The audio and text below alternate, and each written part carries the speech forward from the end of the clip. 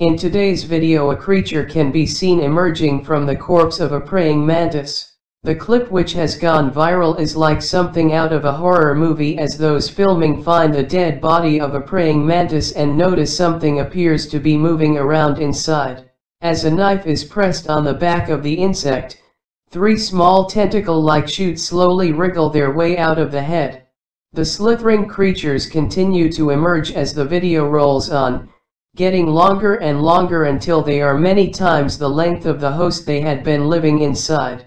One user explained that they are horsehair worms, saying they are pretty common parasites in insects. Another user said they do not always kill the host. They'll hijack the brain and make the insect lust for water, then the insect goes to water and the worms hop out there to continue the cycle. The bug can still be alive at this point depending on which insides the worms ate.